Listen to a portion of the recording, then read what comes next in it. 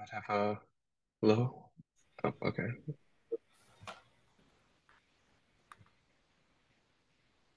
I wasn't sure whether my my sound was working. Yeah.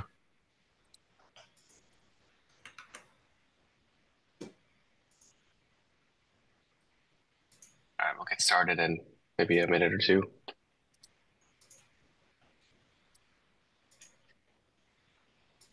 Post the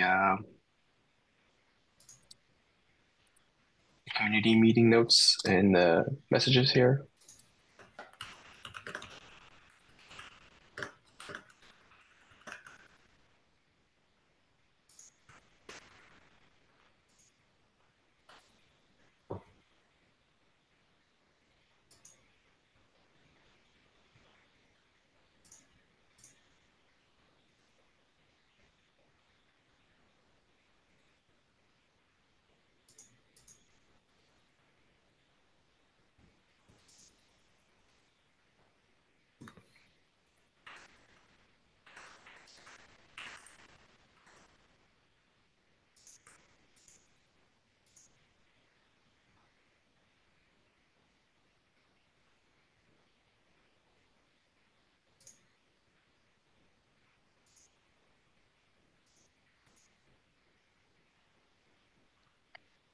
All right, I think we can get started. Um, so just wanted to say that I think joining this meeting means the participation of the CNCF. Forget the exact wording. Someone else can take Okay. that. Yeah, I can do that. Yeah. So this meeting is being recorded. It'll be uploaded to Yeah. YouTube at some point in the future, and your participation in this meeting is an agreement to abide by the OpenSSF Code of Conduct. There is also should be attached to the meeting notes some information just about also participation in this meeting falls under like a Linux antitrust policy. If you could write this in the GUAC meeting notes at the top so that people Yeah, people that are I not can used to definitely. announcing this, I could just have it for reference. Yep. This is almost like as familiar as sneezing to Mike. It's just comes right. Yeah, I think people who are used to running the working group meetings and stuff, yeah. All right, awesome. So let's get started.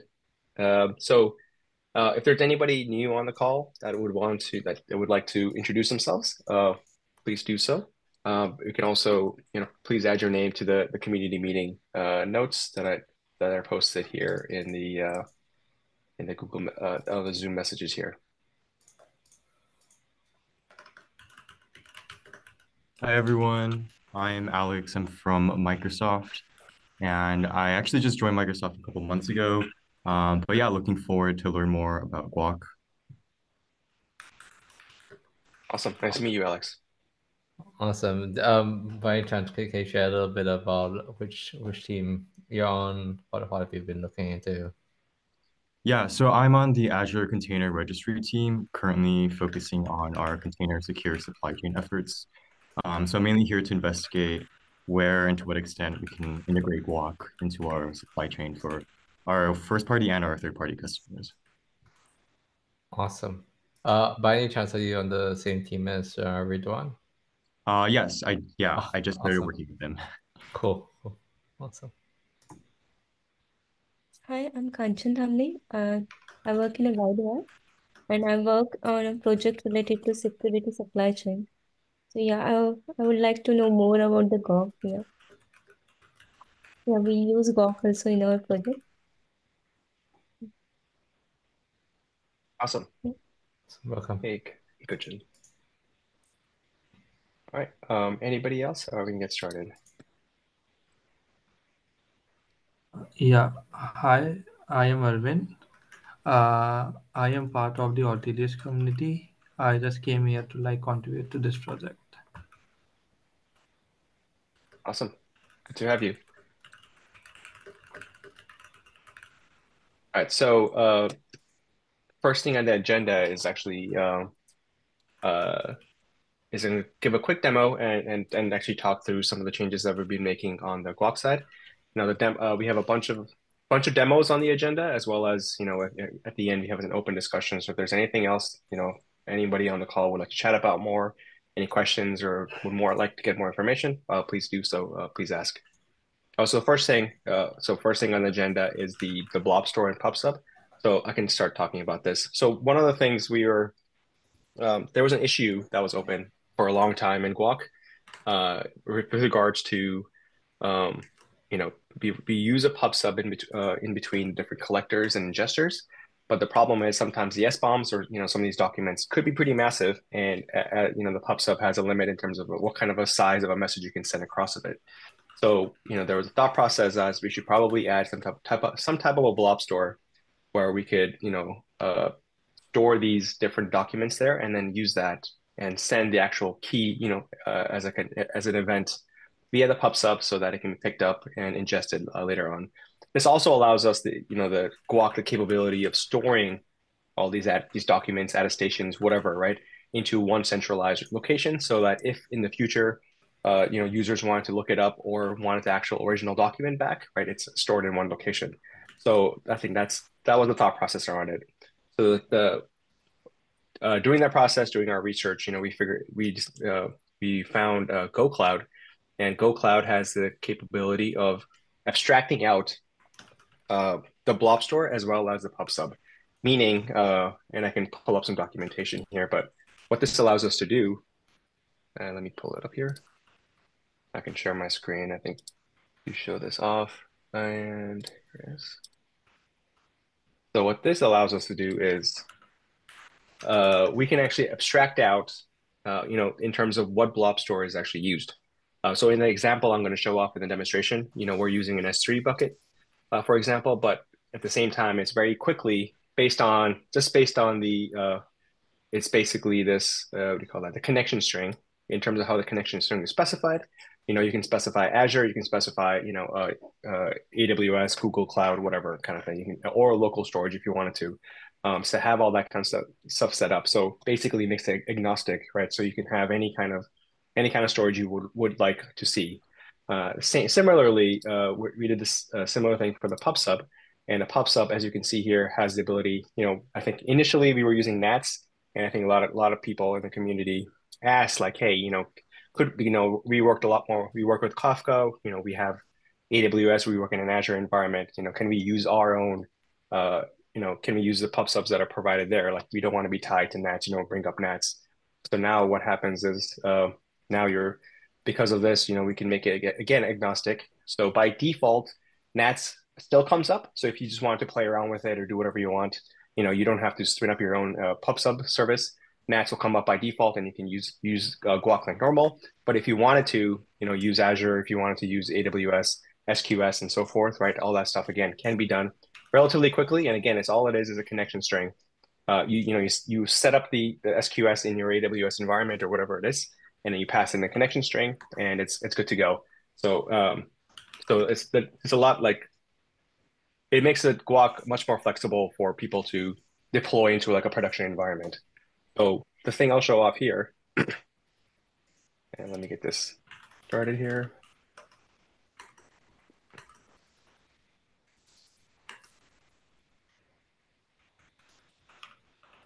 All right, so sharing my console. So what I'm going to do is I'm going to run GUAC as individual pieces just to show it off. But you can imagine this, like, if we're running in a Docker Compose, all this would be configurable, and you could pass in the different, you could pass in the connection string you would want for the blob store or the PubSub kind of thing. But just to show it off in this demonstration purposes, I'm going to run them separately just to show the different components all connected together. We still have to make some updates to the documentation to account for this. So this is not in the latest release, version 0.4, but I think in the next release, we'll update the documentation, and this will be all live and ready to go. So the first thing I'll do is just get the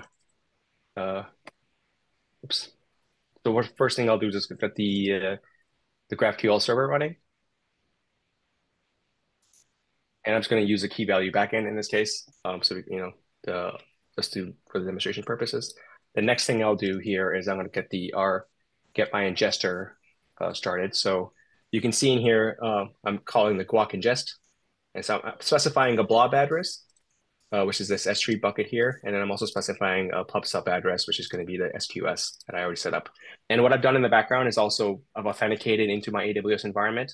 So this is something, again, the Go Cloud kind of takes care of for us, is that you don't have to do any kind of authentication as long as you're authenticated, as long as the the session you're in or you pass in a specific environment variable, it takes care of the authentication for us.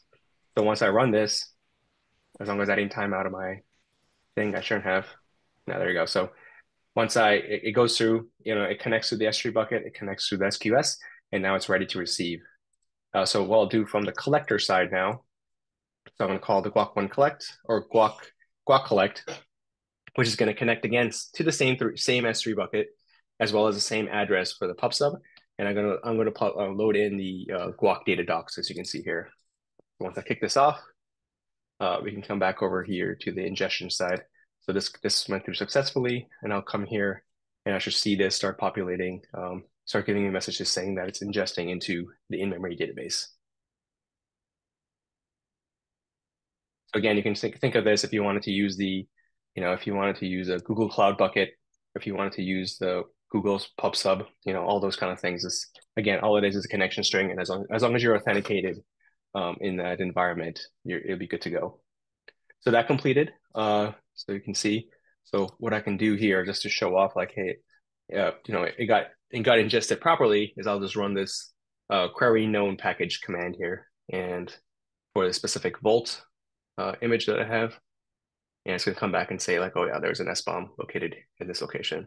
I think one of the things we'll do is right now it's still pointing back to where it came from originally, but we can update this to be like, hey, now the SBOM download location, if we decide to keep the S3 or the blob store persistent, or not delete all this, not delete the documents after they've been ingested, you can change this location to be point to that S3 location. So this way you always have a location of like, hey, yeah, that's where it's actually stored if I ever want to go back.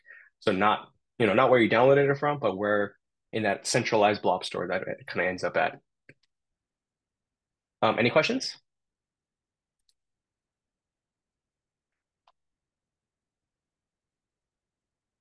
Oh yeah, I have one question.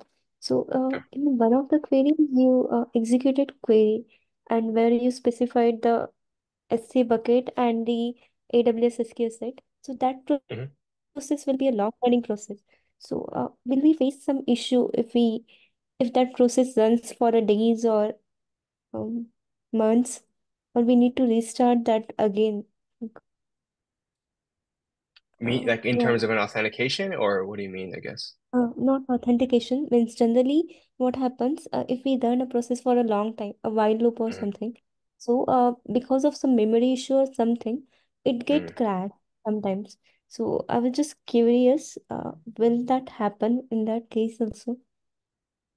Yeah, so I think so what I did is I ran this in, the straight on my machine kind of thing, but you'd be running this in a Docker Composer or Kubernetes environment, right? If the command ever fails, right, then you'd probably want to restart that service or restart that pod, right?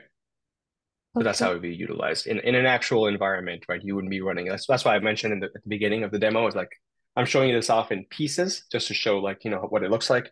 But you would be actually running this like once we get the like I think the Docker Compose has been updated, but not the Helm charts yet. But so once we put out a new release, we'll update those as well as the documentation. So you would be running in that environment, right? So you can probably put like a health check or something in there. So if that pod ever crashes or if the service ever stops polling or fails, right, you can restart that as you need. And because you're using a pub sub, Okay. right? Yeah. You can have at least on the SQS, right?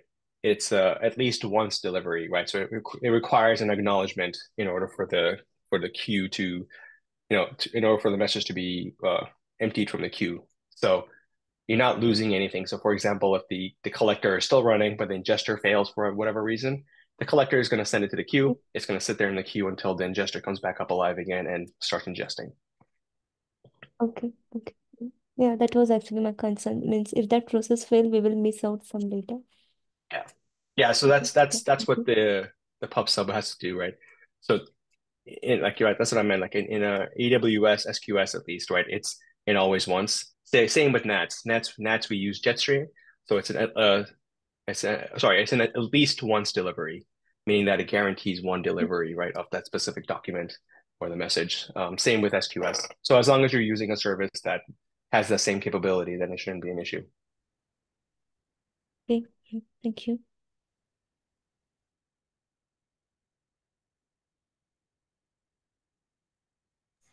Any other questions?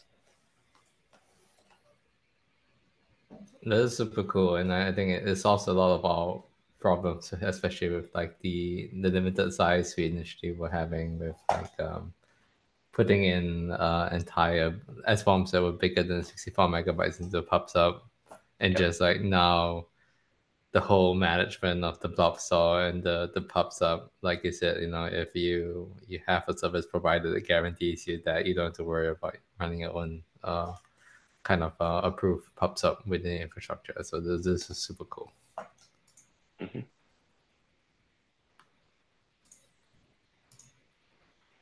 All right, so we'll move on to the next topic. So Nathan is going to talk about the most critical dependency. So one of the things that he's been working on. He has mentioned that he can't demo it because I think the demo gods kind of cried out and broke broke it right before the community meeting. But I think he'll be able to show off like what the thought process is, the output, and kind of talk through it. Nathan. Okay. Hi, I'm Nathan, an intern Kasari and a active contributor to GUAC. Like Parth said, the demo god struck me, and I don't really have a demo, but I do have the output. But before I show you guys the output, let me just give you a quick explanation of what this does. So the point of this feature, the next actionable critical dependency, is to show you where to allocate your resources. This finds the projects that are the most dependent, the least secure, and, well, in the end, I guess, the most critical. The idea is to have a REST endpoint to calculate the number of dependents for each package. And then after that, have a couple more endpoints that calculate the scorecard score and the vulnerability information for these packages. Currently, I've got a PR out for this, but it's only of the first part. This PR calculates the number of dependents for each package.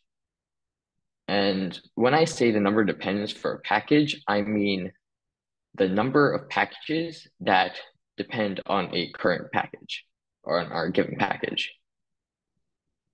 So including the REST endpoint for this and the endpoints for the scorecard score and vulnerability information will be added in follow-up PRs. Just saying. You know what? Let me just show you the code. So the code is kind of complicated. So I ran up a design doc to explain that. Can you see my screen? Yes. Yep. Mm-hmm. Okay, thank you. So the code is kind of complicated as we go up the tree and then back down the tree for every package. And I've written up a design doc to help explain that with an example. And I don't really want to explain it now because it'll take some time. But well, since I don't really have a demo per se, I can show you a part of the output. The output is here.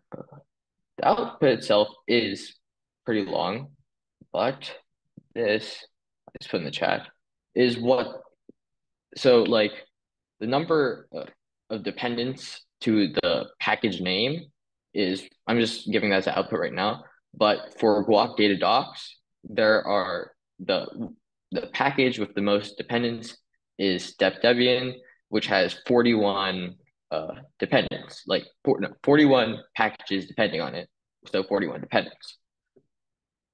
And well, that's the first part of the issue that we're trying to solve. And yeah, I guess that's it. Before I finish the demo, I got to thank Parth, Jeff, and Marco for helping me with this because designing this took a long time and a lot of iterations. Yeah, thank you. Did you say you had some output that you had as well? Yeah, I just put it in the chat. Oh. Okay, gotcha.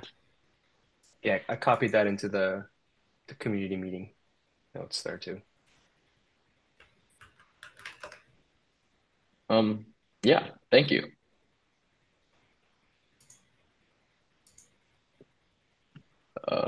Any questions? Yeah.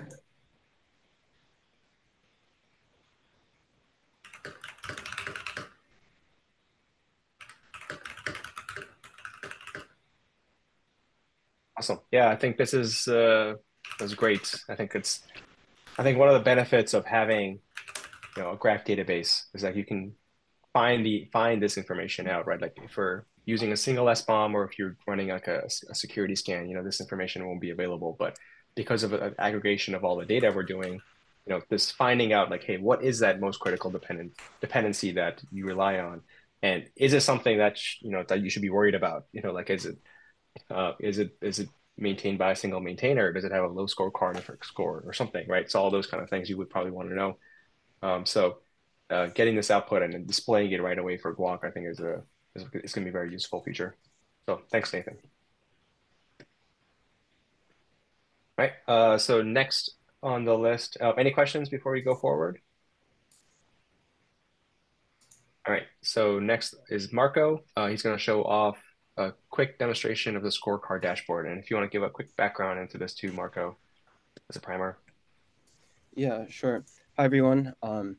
So I think that both in GUAC and also internally at Google, we've been looking at what sort of insights we can take from the data that we can have that is in GUAC, sort of all the SBOMs, all the dependencies, and Nathan's work is starting to get into this, or is getting into it already, computing the critical dependencies, using the frequency of each dependency. But there's also other sources of information you can add to this to get better signals, such as criticality information computed from, say, the number of deployments or vulnerability information.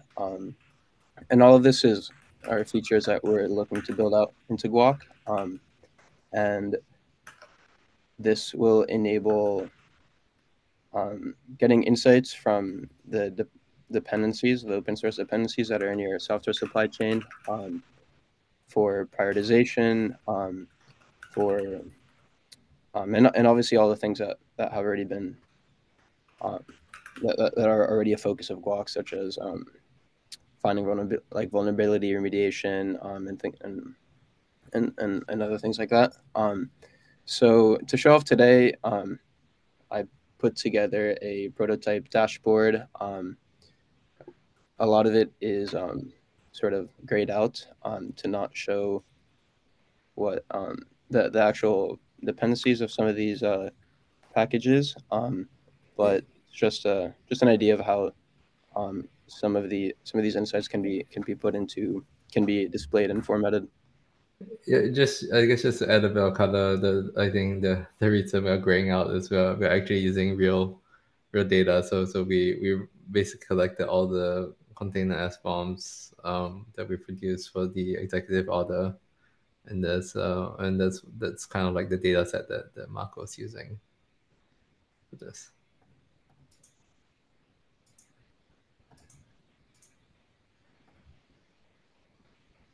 So I'm sharing my screen now. Bear with me.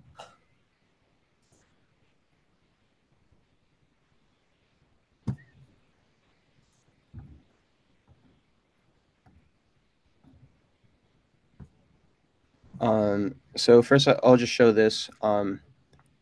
This is a histogram of the open source dependencies for a specific SBOM, along with the scorecard score. or grouped by the scorecard score, and then some computed statistics that are here, which unfortunately you can't see. But some of this information includes a number of deployments and a sort of a computed security posture that is just an estimate of the security posture of the open source dependencies of this of the artifact that the SBOM corresponds to. And then another view is here, which is a scatter plot of sort of all the dependencies that are taken from a batch of SBOMs.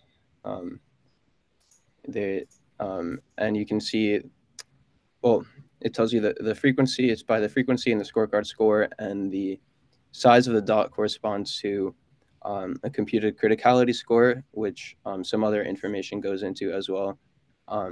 So yeah, this is just a preview or one way that all of the information in GUAC could be formatted and used to draw insights. And this is the sort of the dashboard that's built on top, but the underlying sort of queries that are used to extract all of this data is something that we're working on in GUAC, especially as part of the REST API. Yeah, so if there are any questions on this, feel free.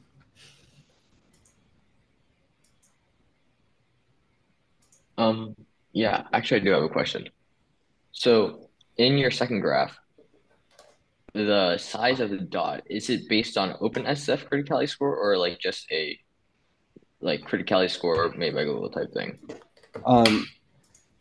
Yeah, that's it just like an arbitrary function that I came up with that uses data from a couple of different internal sources. Yeah, okay. Just asking. Thanks. Yep.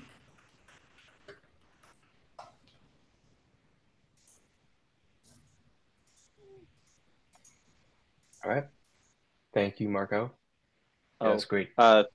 Question? Oh, sorry. I was Yes. at just my windows are all messed up here, so I couldn't raise my hand. I was going to actually just ask a kind of a more broader question of just, hey, were there any like interesting challenges you had in trying to find interesting visualizations for the data in GUAC? Anything that you think that like, we should be capturing in GUAC? Anything that you think that like maybe there needs to be more sort of associated data in order to kind of build out better better dashboards and visualizations like that? Yeah. So as I was developing this, not all of the features that I needed to get the data were in GUAC. And these are what we're adding to the REST API now.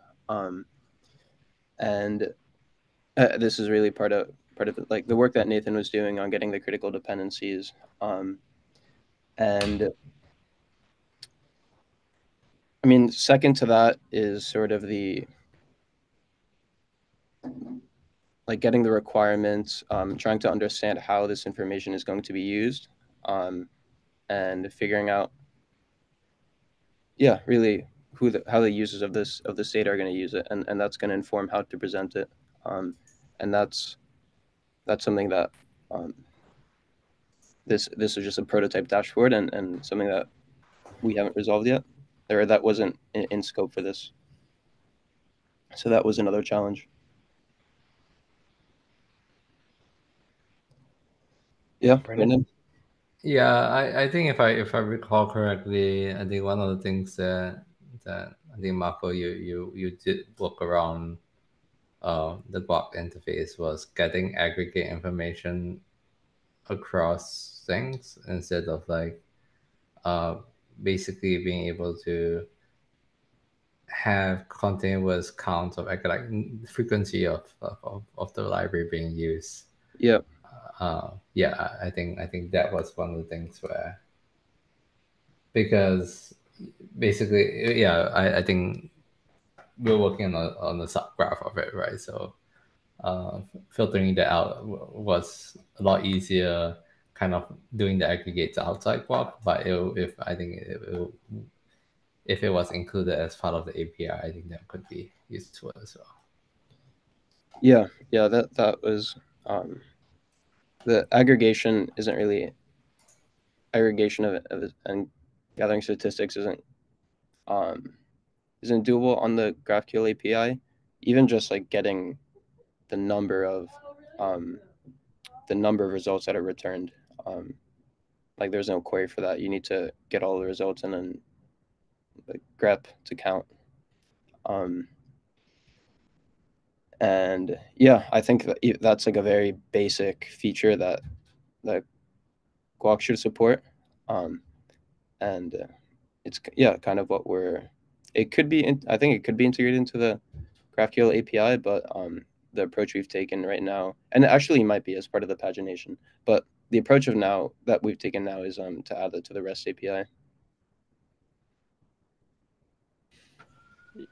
So I think that there's and I don't want to go too deep into the solution space rabbit hole here necessarily, but I do think that there are some mechanics in GraphQL to try and like take stuff like what we're talking about of like the count and those sorts of things. But in addition to that, I think there's questions about how do you want to store it, right? Like, you can go as far as like, hey, actually, stuff like the counts are stored in a completely different data store compared to the common, blah, blah, blah. There's ways to store it as, for example, if we're using, Ent and we're using, let's say, Postgres as behind the scenes, there's lots of ways to store the metrics inside of Postgres directly. And then you can expose it via either the REST API or via the GraphQL in some way. And then there's like, some of the more extreme things like, we could spin up Spark and say, hey, actually, when we ingest data, it goes to a bunch of different potential endpoints for the different views into it. So aggregating statistics as well as like integrating into the centralized sort of graph piece of it as well.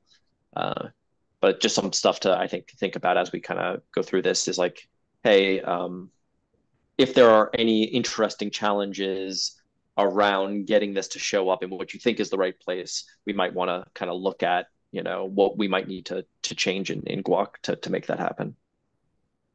Yeah, definitely. I think this will become more clear as more use cases are developed.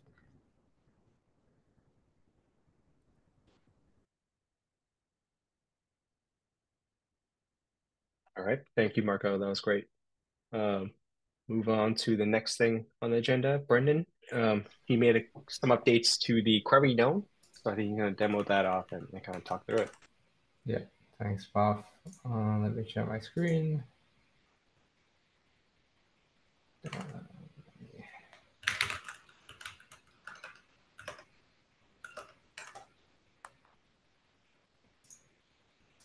think this is the right one.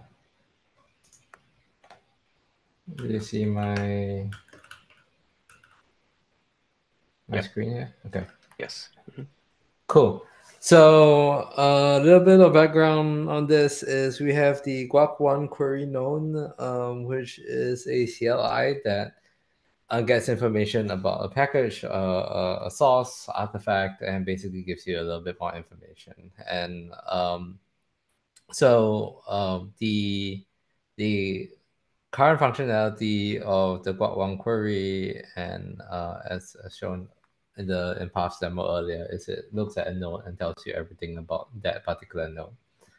And I think one of the use cases that naturally come up is like, what about this node and also additional, the things that it contains. So for example, if you recursively, if you think about like salsa, right, this was built from these artifacts. Now I would also want to know information about these artifacts and their SBOMs and so on. And so the PR that I included in the meeting notes basically is to implement this. So the quick change here is really we added the search step option So search that one will kind of be basically what it is today, right? You just look at a single node and just dump it out. So if we run this, for example,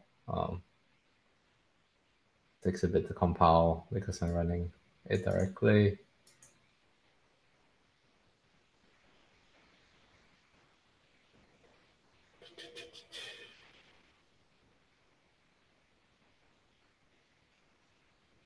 There we go. So you can see this is like console, and I say search at 1. If I do search at 2 instead,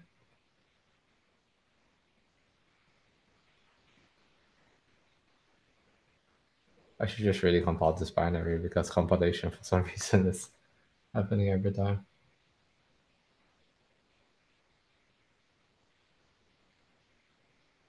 Yeah.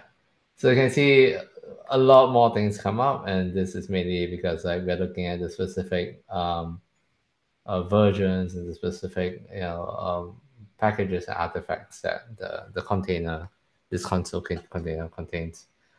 So this is just like two layers deep. One thing to note here is like it's a little bit verbose. I think the general UI hasn't applied very well to the recursive search. So in the meantime, what I've done is I have this formatting script, which is this is a bunch of bash, awks, and sorts and stuff. And so if I do that, basically I can show you.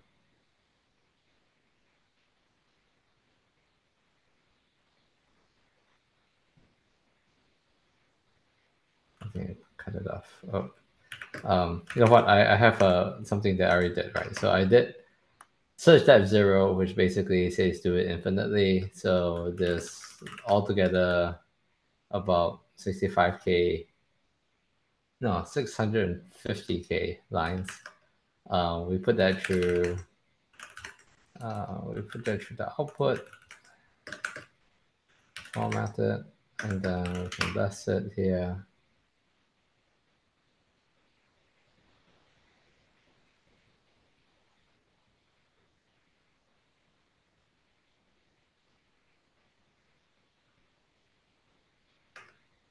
Computer is very slow. Yeah, I don't know. Every time I go video conferencing, everything just like dies. So I do have a pre-processed text file. No, this usually doesn't take this long. It's just... You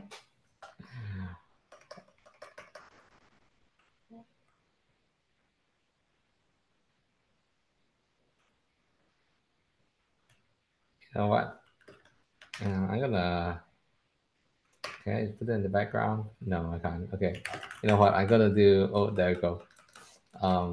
So I'm gonna do some cooking show magic and show you show you this is the output of it, right? So basically this is like for the console Docker Hub image. Here are all the certified vulnerabilities, and here are all the different things, and then S-bombs, sources, and then there's also we have like scorecard information here, right? So this basically gives you all the metadata that's available in GUAC about that particular artifact. So this way you can kind of do like that type of criticality score thing, which is just for this specific thing, what does my posture look like? What if I want to improve this particular product? Maybe these are the scorecard. These are the sources that I have to look at. And if I have basically here are all the source repositories that I should be auditing and so on. So another example of the recursive thing is also I did the same thing for the Cube API server. And so this one is even longer because Cube, it's actually not the bad after I removed it. So basically you can see over here, you have the certified vulnerabilities. Over here, what you can see actually is the hash salsa. So it says here's the S-bomb for the Cube API server 1.24.1. Here's the salsa. these, and you can see this salsa predicate is not actually for the container itself, but it's actually for all the hashes only, right? So this hash over here says that this particular hash has a salsa attestation, and this basically is linked to this local bin cube API server. So we can see from here that all the files within the container, it managed to find that, oh, there's a binary here with a salsa attestation. Um, and ideally, you'll be able to kind of take that and look at all the binaries within the image, and then be able to say, okay, like which all the binaries do all of them has salsa attestations. So, but yeah, that is pretty much the PR that we have open for this. Obviously, I think UI wise, there's a bit of improvement that we can do to make it more interpretable. Um, but yeah, I think that's something that we'll probably do in the future PR, or if anyone wants to work on that. Any questions? So is the goal to get some of this functionality into like the REST API so that it can be used elsewhere? Yeah, yeah.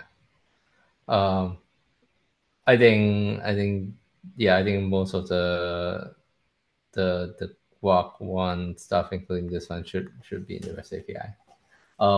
One improvement that I think I wanted to mention also is right now we are also including deps.dev as bombs.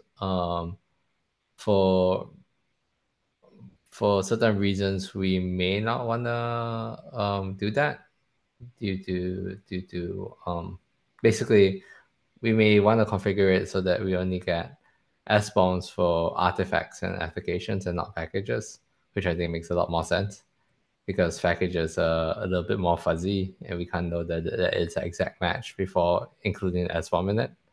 But yeah, that's one of the other improvements I think we want to make. Yep. All right, very cool. Any questions?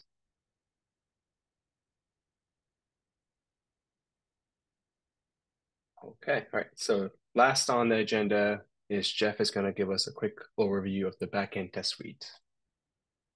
Thanks, Parth. Yeah, so I'll give a little background. First of all, this information will be useful to those that are contributors and are looking to work on any of the backends in GUAC. So the history of the testing on the backends was that we implemented the in-memory backend, and then we wrote a bunch of unit tests for that backend. The in-memory backend didn't have any external dependencies, and so all the unit tests were didn't need to do any mocking or dependency injection, and used all the public APIs to the backend so that they were essentially portable, so that any new backend could use them. So when Rango and Ent were implemented, they mostly used copies of the in-memory backend tests.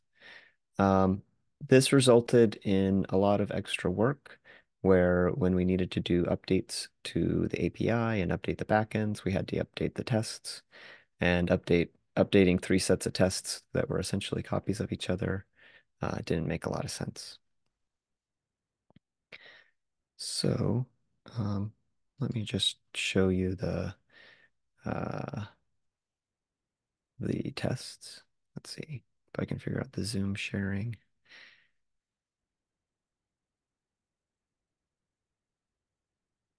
There we go. Okay. So just a quick overview of the new suite. So in GUAC internal testing backend, we have the new integrated integration test suite for all the backends. So I try to include all the information in the README on about the tests.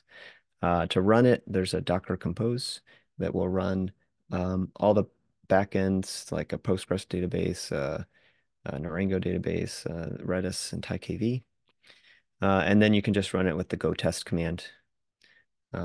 Also, these tests are run in CI. So if we look over at the integration tests for GUAC on all the commits, we essentially have those same commands here. We use make integration tests, but that would run all the integration tests, whereas just running go test in this directory will just run these backend integration tests. And of course, you can use the run command to run a specific test. So if you're working on a particular like node type and changing the behavior, just go ahead and run the test on just that node type to make sure that your changes are all working across all the backends. So the way the tests works is there's like a test main that runs all the tests on all the configured backends. If you want to write new tests, you just write standard Go tests with you know the func test. There's nothing very tricky except there's a built-in function called setup test that will return the backend object to test. So just a quick look at that. You know, here's the test for the hash equal node. And this, again, this is just written like a regular Go test, except it just calls setup test for the backend to receive the backend interface, and then all the tests are run against this B object. Some more guidelines here about, you know, using, you know, keeping all the tests the same. And then that's pretty much it for like writing tests. So they get run 3 times. It's kind of by magic. I'll show a little bit about how the main works. So in the main, this is where it runs through all the tests for each backend. These are the backends. We have a skip matrix available. So if we have some backends that don't work, that maybe a new backend doesn't support all the different node types, we can skip tests, or if there's some discrepancies. In merging all the tests, I found a number of differences between the 3 backends that we have right now. And so some are being skipped. We need to go through these and kind of figure out how to make the backends all behave the same, and so that the same test will work on all of these.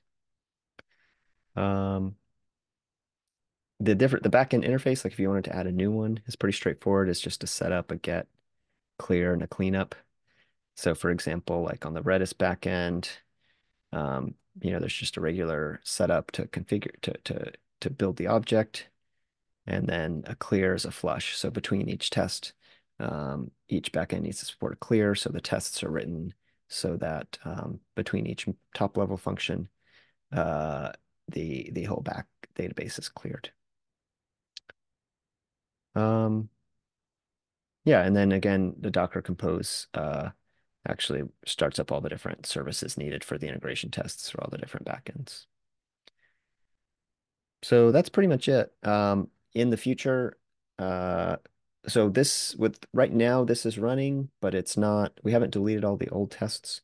That's going to be happening very soon now because we don't want to be maintaining 4 sets of tests. We really just want to be maintaining 1. So yeah, go ahead and take a look and see if there's anything missing or anything needed to be updated before we go ahead and delete the old tests and just rely on this one as a both integration test and somewhat of an acceptance test suite for, making sure that the different GUAC backends all behave the same. That's about it. Any questions here?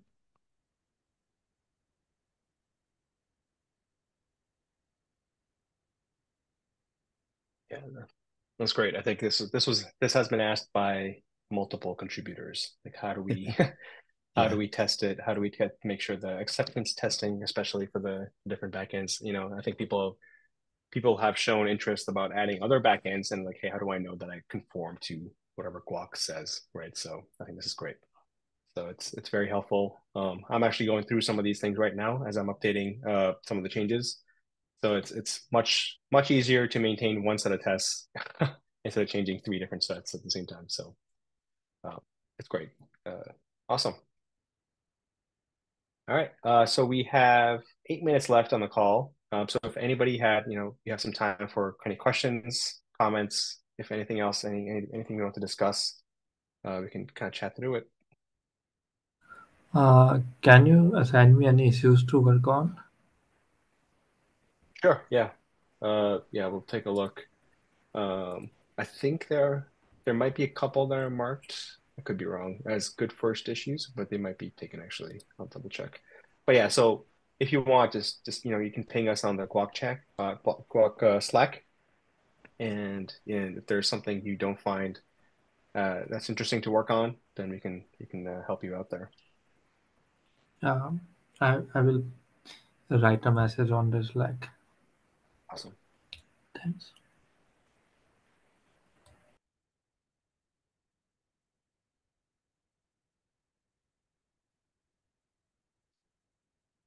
All right. So if there's no other questions, then we can end a little bit early, give 7 minutes back. Thank you, everybody, for joining. I'll see you guys in the next community meeting. We do have office hours tomorrow, so if you had any specific questions, specific implementation questions or contribution questions, if you're working on a PR or something, that is tomorrow at 2 p.m. Eastern. So please join if there's anything you'd like to discuss there.